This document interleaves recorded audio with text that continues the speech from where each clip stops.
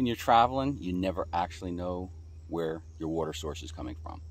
You know, I'm not suggesting that you're drinking water from something like this, but I did go ahead and order this UV water sterilization system, which is really interesting, and I'm going to put it in line, I think, on a manifold. So I'm going to put some filters in line prior to our drinking water, and then I'm going to put this on a manifold, which is just a long UV tube, which will kill any bacteria, mold, things like that, before it gets into the camper at all. And then when we fill our tank, it'll protect us from anything being filled in the tank. And in addition to that, it will be in all faucets. So I see a lot of people put them at point of use. There's one part or one piece at the kitchen faucet or something like that.